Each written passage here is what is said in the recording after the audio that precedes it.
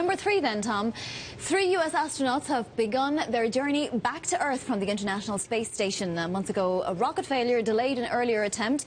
The commander of Expedition 43, that's Terry Virts, and his crewmates, Anton Shklaplerov and Samantha Cristoforetti, have spent 6 months on board the ISS, carrying out scientific research and technology demonstrations. Ms. Cristoforetti set the women's record for most time spent in space on one mission. 6 months. I'm amazed by this. And we have all these pie-in-the-sky ideas that we're going to go to Mars. Just how little we know about how well the body can withstand that long in space. You know, we're amazed. We don't really know what happens after 100 days. We're still trying to figure it out. The idea that you might take a year-long trip to Mars. What do they do when they get home? Yeah, exactly. I can't fathom it. We're just going to have to wait and see.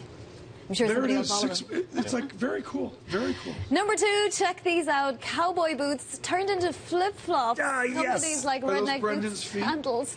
Oh, I asked for this. Manufacture and customize your personal cowboy boots into sandals, just because, you know, sometimes you can't get rid of something, and so you need to find a way to keep it. I asked Lexi Levin, our photo editor, for this picture specifically because I was told by a friend in New Orleans that this is a thing that is happening in the South right now. I'm amazed at American ingenuity. What other country would create the cowboy boot and then the cowboy boot flip-flop?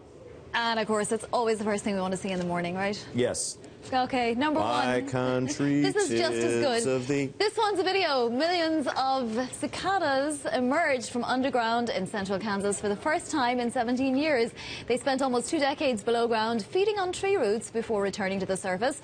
Once they come up, they make a deafening chirp, mate, and then die. Sometimes they even swarm reporters, too. Another Thursday night in New York.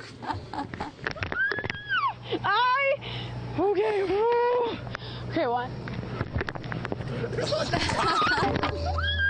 Okay, nope, not doing it. I think it was almost enough to make her resign. You know, honestly, we laugh at local reporter footage, but for the grace of God. There but for the grace of God. Yeah. This is like at Cleveland. They have the moths or whatever off of Lake Erie that come out, and it's like 3 nights when the Cleveland Indians play, and the pitchers are out there doing this kind of thing while they throw the ball. A particularly delightful. What does this do to agriculture? Seriously, what do cicadas do to? They eat everything in sight, right? They're mostly just a nuisance. They're just they don't eat. Oh, okay. Thank you, David. There's a 17-year cohort in Maryland as well. Came out a couple of years ago. They're just a real pain. They show up everywhere. They coat your. Oh, you meant the insects, not the They sound teenagers. good. Yes, the insects. Yes, it's a very reassuring sound, though. Make a deafening chirp, mate, and die. That's going to be the title of my Bildungsroman.